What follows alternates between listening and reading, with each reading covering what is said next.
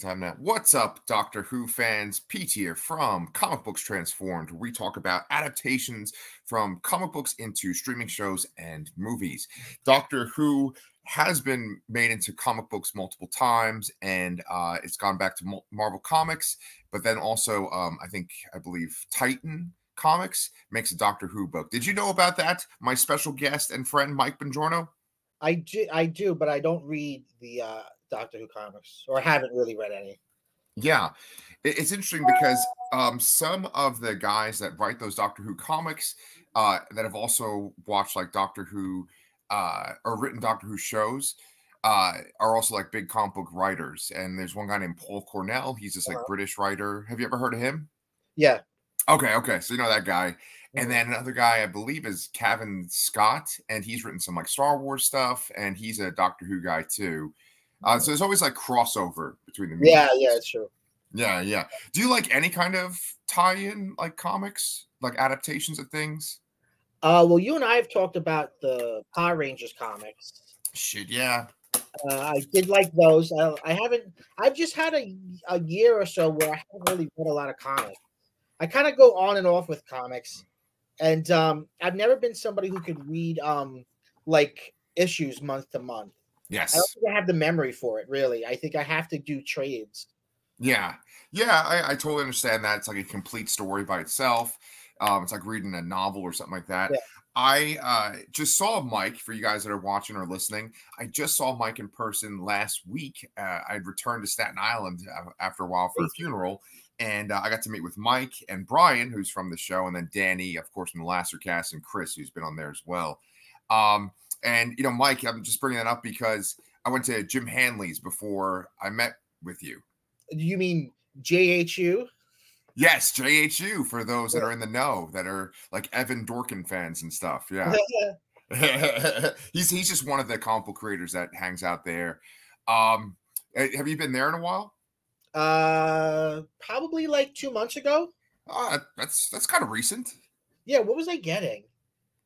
Shit. This is an anticlimactic story. I don't remember what I was getting. Oh, no, I was trying to get Godzilla comics. Oh, okay. And I promise everyone we're going to eventually talk about Doctor Who, the anniversary specials 2 and 3. But I just saw Godzilla -1 recently, and that was... All right, let's just talk about it for an hour or so. Okay. Perfect. That movie, I wish I was covered it on this channel. That was phenomenal. I agree. It was incredible. Yeah.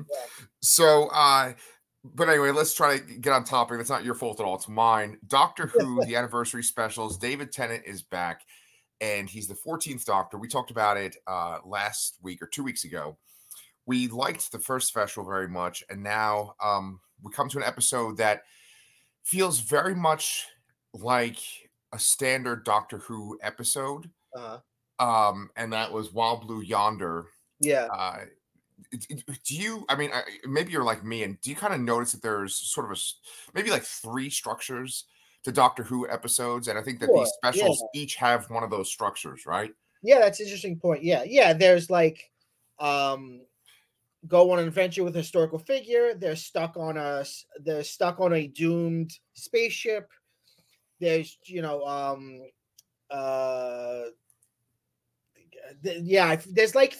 there's basically like maybe like 5 different molds. Yeah. Russell T Davies is very good with the stuck on a spaceship one. Okay. I'm so glad you brought that up, because this episode, I think probably an adjective people have used to describe it is minimalistic. I feel like there's not a lot to it, even though it has this like incredible set. Yeah. But it's just essentially 2 actors after the credits, the opening credits of the show. Yeah. What did you think of that opening scene though with Isaac Newton? Well, I really liked the Mavity joke. Somebody put a clip up of Peter Capaldi's Doctor saying the word gravity, and they titled the YouTube clip like Peter Capaldi messes up a line, but they keep it in the show.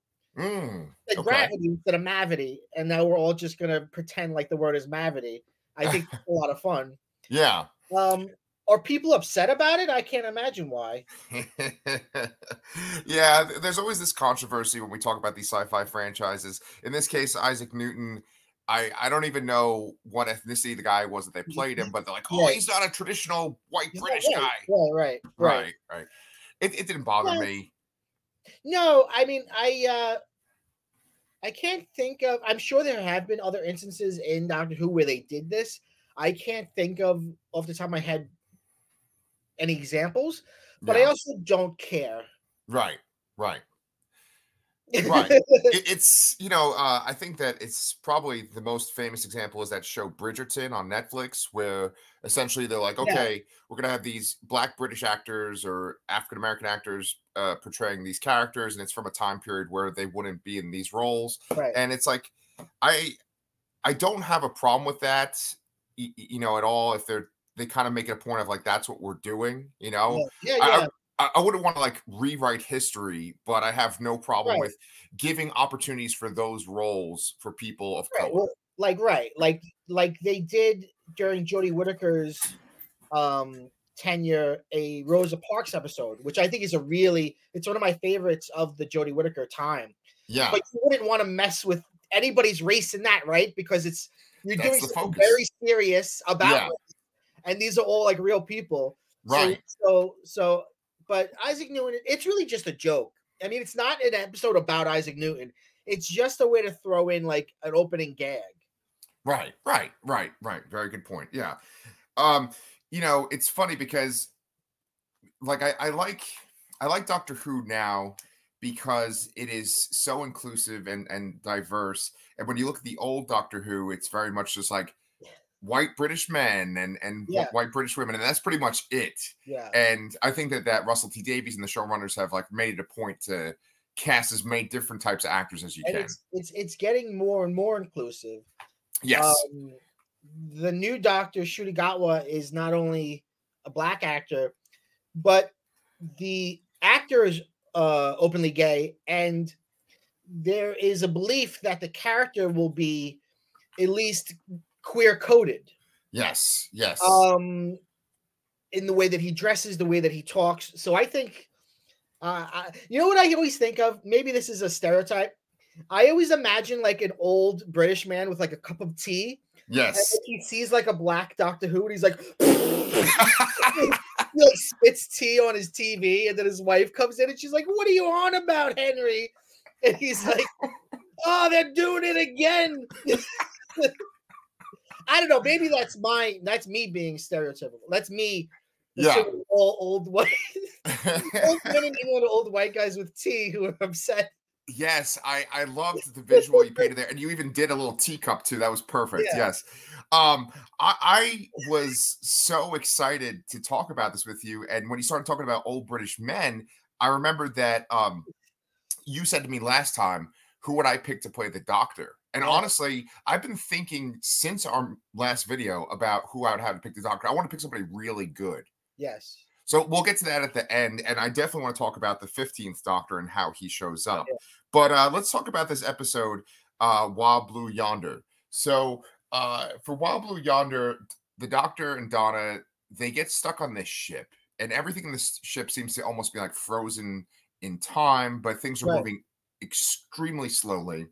One key thing is that the TARDIS leaves them, and there was an interesting point there. For a guy like you who's watched all of New Who, do they ever make reference to this of how the TARDIS is the thing that makes them always translate other languages? Yes. Okay. Yeah, they've definitely talked about it a bunch of times. There's even an episode during either Matt Smith's era or Peter Capaldi's era during the Cold War where there are Russians talking to Americans and they're understanding each other. The Doctor explains it's because the TARDIS is translating. Okay. It's because almost no other science fiction does that. Yeah. Like it's like Star Trek. It's like, yeah, we all just speak English. Don't worry about it. Right. I think on Star Trek they have like universal translators. Yes. There's this really great show. I don't know if we mentioned this last time. Farscape. Did you watch Farscape? I never watched Farscape. Okay. In Farscape, they have this really great sequence when the guy from Earth, he ends up on this alien ship, and at first he's like, he can't tell what the fuck anyone's saying. And then they give him like some kind of bug that translates for him, and all of a sudden everyone's speaking English. So they usually like kind of what is it, like lampshade, or like where they kind of say once, like, this is how we all speak English, and Then then I won't think about it again. right, exactly. Yeah, It's usually not a plot point, but in this episode, it's a plot point because the doctor doesn't understand what's being said on the ship. Yes. The ship keeps like it's very still, like you said, but then a sort of nonsense word will be said, and then things will move.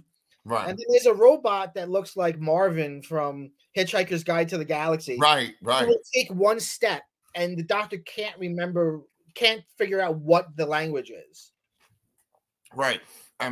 Forgive me for those that are watching. I'm eating my lunch very late. I didn't have a chance to eat it before. I'm sure that'll make for amazing audio on the podcast, but it's a good visual. He's taking his tea. Yeah, I'm going to spit it out eventually when we get to that last episode. But with this sequence, at first it's like, okay, well, we got to figure out what's going on this ship. And then I thought that there would be other characters they would introduce, but essentially they just introduced the Doctor and Donna again. And they're play, as they call them, the not things on this episode. And did you like that take, or would you rather had original characters on the ship? Well, it's interesting in this like little trilogy of specials. The first one is a real kind of interesting, fun adventure where you've got, the Doctor and all of a bunch of friends that we had, and we got a new cute alien that ends up being bad, and then you've got these big bug guys. So we went with this sort of smaller Doctor story that is very reflective of many older Doctor Who stories, even some ones that David Tennant did.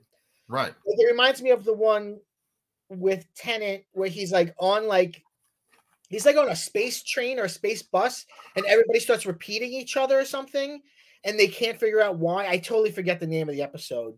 Yeah. But it reminded me a little bit of like that. Or one of my favorite episodes of Doctor Who is Heaven Sent, which is just Peter Capaldi alone. Basically like in a time loop. Yeah. So I did like that. And so evil doppelgangers is a big thing in sci-fi in general and in Doctor Who. I did think that these evil doppelgangers were done in an interesting way because they had the memories of who they were trying to emulate. Mm-hmm. So I think that made it actually kind of scary. And also, the audience is not really in on who's who at what time. Right. So it's really interesting to watch it and kind of be like, I don't know who's talking to who, what's really going on. Right. The way they did that was really clever. They were like, essentially these creatures have their memories. They have their minds. Right. And so it's not like you can have this kind of moment of like, oh, what's my favorite type of chocolate? And like, I don't know. There's nothing like that because they know everything, essentially. There's only a few little quirks. Right. Which is always like the game they play when it's like, no, I'm the real one. This guy's not the real one. Right. Yeah, remember your birthday on, 220. Right. Yeah. Oh. But what I was going to say was that you brought up that sci-fi has a lot of doppelgangers. Yeah. And in recent science fiction and things like that, there's always these like alternate universes. Everything is about multiverses right now. And that affords people the ability to meet with other versions of the characters, like with DC Comics, with Marvel Comics, and other properties too. And Doctor Who's kind of immune to that because there's only really one modern. During Russell T Davies' first era, there were 2 spinoffs that he made, and a third one that he tried that didn't go. He did the Sarah Jane Chronicles, which was a more child-oriented show, and he did Torchwood. And I believe he wants to do that again. Because I think what they did in the 3rd episode with the whole like unit in the unit tower that looks like Avengers Tower, it looks just like it. Be its own thing. Okay. I spoke too soon. Okay, so yeah, I totally forgot about Torchwood and the Sarah Jane Chronicles. I was thinking that like in the old Doctor. I'm sorry to interrupt you. It's hard to do. Like in Marvel, there's a universe of heroes, right? Mm-hmm. In Doctor Who, if you've got a spinoff, it's like there's this one guy who's like the best guy ever, but we're not with that guy. Right. You always sort of feel like, okay, well, I'm not that interested in this. Like the only episodes I've ever seen of like Sarah Jane are the ones where the Doctor has a cameo. Right. Yeah. And I mean, I think I did watch a couple of episodes of Torchwood, but you're right. It's sort of like it's always going to be because yeah, it's not based on this one character. It's always just the supporting people. Right. It's kind of like what Sony did with Spider-Man, where it's like, okay, we can have everybody but Spider-Man for these movies. Yeah. So this episode, though, is the antithesis of that. It's you got two doctors. There's an evil one and a good one. And the Doctor, there's this great moment with David Tennant where he's like by himself after he's gotten separated from Donna, and he just starts like screaming. Do you remember that? Yes. And he starts kicking. It was after they mentioned something called the flux, which you gave me a video of. Yes. And so sorry, my daughter's in here too. You come to get this? Okay. Yeah. I'll come get you. Go close that door. Hi. Close the door. So can you explain the flux to people like me who haven't seen those episodes? It was the last, basically it wasn't a full season, but it was the last like big Jodie Whittaker story. They actually did something like the original show where they did like 5 or 6 episodes all as one story. And that was the flux. And that's where you learn that you had learned before that the Doctor was like the timeless child, and the other Gallifreyans are based on her DNA. But you learn like there's this woman who like adopted the Doctor, kind of is like the Doctor's mother, kind of behind the flux. And the flux is like she's trying to like destroy all of existence. So basically tons and tons of people die. Yeah. And that guilt is what's on the Doctor David Tennant's mind. Okay. And that's sort of why he's so like it's like going back to where he was when he first came back, when he was like upset about the Time War. Like he feels all this guilt. Right. Is Gallifrey destroyed once again? At this point, I don't remember. I don't know. Okay. Yeah, I thought that they had said that the Master had like destroyed Gallifrey this time around that too, but I'm not sure. Yeah, I can't remember, to be honest with you. Yeah, but I think it's the Donna Not thing that says to him, oh, no. It couldn't be the Donna Not thing because she wouldn't have his memories. It's the Doctor Not thing that mentions the flux, and he says half the universe died. Yeah. So, I mean, must have been crazy, man. Yeah. And so he's carrying all that guilt. Yeah. I mean, it was a good episode in terms of, in these 3 episodes, you do have a narrative arc or character arc with the Doctor. You've got this question of why would he come back to David Tennant's form. Right. And you've got this idea of, like, why did he find Donna again? What is he running from? What is going on in his mind? He's just gotten off of the adventure that he was just in. Right. As Jodie Whittaker. So I think this is a sort of the Wild Blue Yonder is its own little like scary, weird episode. I mean, what I like about it is it's so weird. It's weird Doctor Who. Yeah. It's just fun. Yeah. But it does get into larger things like no.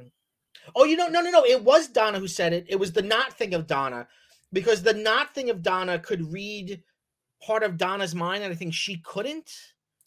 Oh, okay. Something like that. Like, or when Donna and the Doctor like melded again in the first of the 3 episodes, she sort of saw where he had been. That's right. I was totally forgetting about how she had like sort of like a Time Lord's brain or something. Yeah. That's right.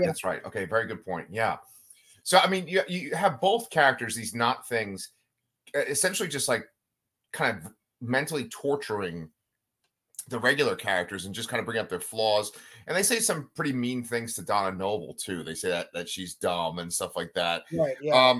But their intent, essentially, these are creatures that exist outside of the universe. They live in this sort of like black void. Yeah. And their intent is essentially to come into our universe and just, I guess, mess things up. Right. They like the chaos and the brutality of our world. It kind of like sings to them. Yes. And that's, I like that concept. There's definitely a lot of stories where there's like sort of this outer thing, this thing that's almost like a Lovecraftian kind of thing that's outside of reality. and then it wants to like just come and create chaos in our world, you Right. know? And it also is an indictment of human nature. Yes. That, because they say like we weren't like this, but we heard the echo of your universe and all the hate and stuff. So Right. it's an interesting idea, and that I get is reflected a little bit in the third episode too. I know. I really want to talk about that specific point actually in the third episode. In this one, there's these great, I think it's all like practical effects, but then also digital effects where they show that these creatures aren't exactly great at maintaining their form. And so you have these great sequences where their arms are super long. Yeah, Right. it's super weird. Super Yeah. awesome. Yeah. You know, guys, if you don't know, Mike and I covered A Nightmare on Elm Street on his show, Pop Culture Man Children. And, you know, we talked about Freddy having super long arms. It kind of reminded me of that. Yeah. It's uncanny. It's got that uncanny thing, which is what the doppelganger thing is all about anyway, right? Something being familiar, but not exactly. Right. And, yeah. Something a little off. And then at one point, you know, they're chasing them. They get so large at one point that they literally get stuck in a corridor of the ship. And it's just so funny to see David Tennant and Catherine Tate, that's Donna Noble, right? Just like really just going for it. They're not holding back. They're just being as ridiculous as they can. As these doppelgangers. Yeah. So at the end, I was a little bit confused by this, and maybe you can clarify. Essentially, there's no laws and stuff of physics where they are, like, because they're on the outside of space, essentially. And so the Doctor tries to come up with a law for them to kind of trap them or stop them. Yeah. And he says, you can't cross this line of salt. Yes. And essentially by him doing that, that's what brings in the toy maker in the next episode, right? Yeah. And a sort of hand wavy, don't think too much about it way. That's what leads to it. It is an interesting idea, an intriguing idea that he says, like, I shouldn't have evoked a superstition at the edge of the universe where the walls are thin and anything's possible. Oh, you got the whole quote down and everything. Yeah, at the end of the third episode, when the toy maker is like defeated and he's in a little box, what's her name? The Brigadier's daughter, Kate, says, put this in the deepest dungeon and cover it with salt. Oh, yes. Okay, so there's like ramifications there. Yeah. I mean, all that stuff is really creepy with the idea of like them being nothing, and then they come in to like kind of take over. And then once again, you know, the Doctor's actions, even though he's doing something kind of on a whim, he's laying down this salt, or they accidentally mention gravity to Isaac Newton, he calls it mavity. Yeah. There's all these little things that they do that like have universal level repercussions. Do you think that was a theme that they were going for in these 3 episodes? That's interesting. I hadn't thought about that. I mean, possibly, yes. I'm not sure what the larger themes are going to be, because I do think, you know, now as we go into Shurigawa's episode, which is like what, a week from now, 2 weeks from now, when they do the Christmas, and then I think there's a break between his first like full series. I think there's going to be themes that are sort of began now, because you have like, you had the Meep saying, wait till I tell my boss. And then in the third episode, you have the toy maker say something like, the ones who watch. He mentioned some big bad that will come later. I think he says the one who waits. I think that's what he says. Oh, yeah. So Russell T. Davies, I think, was always good at like weaving things in, like Bad Wolf. Right. It's kind of like a Buffy thing where there's like smaller villains, but then there's this bigger villain that you get little glimpses of throughout the season. Right, exactly. Yeah. The monster of the week and then the big bad. Yeah, at the end. So I'm just trying to think what else to say about this episode. There's this great moment. Go ahead. For me, the most exciting thing, and it seems like the most exciting for a lot of people online, was seeing Wilfred Mott, seeing Bernard Cribbins play Wolf again. It's his last performance over a lifetime of doing work. He also, I don't know if people realize, he's a 2-time companion, because he plays the companion in the non-canon Doctor Who movies, where Peter Cushing is the Doctor. Okay. See, I'm glad you brought that up because that's where I was going to say they could have like, um, various versions of the Doctor. I mean, obviously Peter Cushing's dead, so you can't do it. But Right. there's like that continuity of him being the Doctor. Right. I think they. Go that ahead. that leads to another question that I was wondering this week or the last couple of weeks is, do these episodes work as a 60th anniversary celebration? Like in the third episode, you had an old companion come back. Yeah. And you had a few references to the past, but compared to like what the 50th was, where they got everything in, they got every reference, they got in the fourth Doctor again. Yeah. It made me wonder, like, these are good episodes, but do they work well? Do they function well as an anniversary celebration? So that is a good question.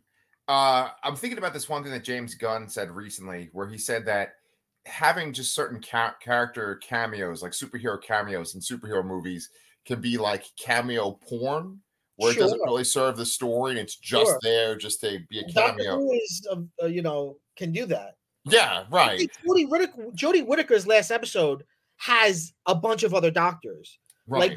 Like Jodie Whittaker, I think, either dies or something like dying, and she's in her own mind, and she's talking to her own consciousness. And it's a bunch of the other actors that are basically every actor alive who has played the Doctor, and they're like morphing into each other as the Doctor's talking to himself. So she ended with like a big "here's every Doctor" kind of episode. Oh, okay. I did not know that. I actually would really like to see that. Yeah, it's very interesting. Yeah. So for me, just to answer your question, I feel like if they did something like where they had Matt Smith and David Tennant together for an episode. Yeah, it's interesting that Matt Smith has not come back, given how popular he was. I know. I'm almost starting to feel like David Tennant's my favorite Doctor just because of all the stuff I've been watching recently. But Matt Smith is actually my favorite Doctor. Well, I know he's not yours. David Tennant now. What's that? We'll never be rid of David Tennant now. Right. Forever. Right, and that's another thing we can kind of talk about in the next episode. I feel like we keep just saying, we'll talk about this next. But while Blue Yonder is, I think, very interesting, and we can talk about it as much as you want to, but I think there's a lot of juicy stuff in the third episode, especially its controversial changing to canon. And some people seem to love it, some people seem to hate it, and I'm interested in what you think about some of those things. Yeah. Well, like, okay. So, do you want to say that for our next one, or do you want to do this in this one? Whatever you want to do. Let's kind of keep it nice and tight, and I'll post this episode, and then we can talk about all the big canon stuff in our next episode. Sure. But for this one, I just was thinking there was one other thing I wanted to mention is that there's the sequence at the end where they go to get off the ship. The ship is literally going to explode. The Doctor has made it so that the ship will explode, and the creatures don't want it to. And then he picks up Donna. Did you think that was the doppelganger at first when he gets her? I thought that he picked correctly. And then when she freaks out when he leaves, I was like, oh, shit. But I didn't think for a second he wouldn't go back and figure it out. Okay. Yeah. I was wondering, like, are they going to kill her off or whatever? There's also a sequence when he's going to get her where he's, like, in the TARDIS, but he's, like, moving it with his foot. Go down the, right. Very Marty McFly. Yes. I really liked that visual a lot. I like that sequence, and it was like really scary. I was like, "Oh my god, will they kill her?" But then, you said that the Doctor was going to save her. Basically, the episode ends with them landing back on Earth, and it's just like chaos in the streets. Like an airplane crashes. There's people fighting in the streets of London, and then it basically sets up our last episode. But I'm gonna stop our video for this one now. And then we can go talk about the last one, the giggle. So you guys make sure you check out that next episode. Was there anything else you wanted to say about Wild Blue Yonder? Well, what do you think about? There's a joke in the beginning of it where the Doctor says something about Isaac Newton being attractive, and then he kind of goes, "Oh, am I? Is that me now?" And then Donna makes a joke like, "Well," she says like it was always close to the surface, like meaning like she always thought he was gay. Right. Again. Oh, hey! look what they're saying on the telly. They're making Dr. Gay on the telly. Oh man, this guy used to be a stand-up comedian. Everybody, he brings a call back at the very end of the episode to finish it off. I love it. Yeah. I mean, I think you and I discussed this last time that even though the Doctor has been a woman, that even as a woman, she was still attracted to women, right? Right. So the Doctor, at least up until this point, has been canonically having the sexual preference had nothing to do with gender, which is true to life. Right. But it is interesting. Although there were some jokes about Matt Smith being somewhat, because I remember someone saying something to Matt Smith and him saying something like, why are you humans so like single-minded? I forget exactly what it was. So there's been bits in there about maybe him being gay. Yeah. He's a zillion-year-old alien that can't die. So yeah. Why wouldn't you be gay for a little while if you've lived so long, right? You gotta try everything. Yeah, man. So that's a good point to end this particular episode on. We will be back in next episode to talk about the giggle. Mike, do you want to do a quick plug for Pop Culture Man Children? Yes, Pop Culture Man Children is a podcast that's available anywhere podcasts are found. And coming up for Christmas, I am doing an episode on Eyes Wide Shut, my favorite Christmas movie, and I know it's yours as well. Yes. And then stay tuned after that, because 2 weeks from when we're recording this, me and Peter are doing an episode on Ghostbusters 2, my favorite New Year's Eve movie. Hell yeah, I'm excited about that. Yes. Okay. So yeah, guys, make sure you check out Mike's show. If you guys are into sci-fi stuff, he's covered all the Star Trek movies up until Generations. Yeah. And I've really enjoyed those videos as well. Thanks. And we'll be back next week to talk about Doctor Who.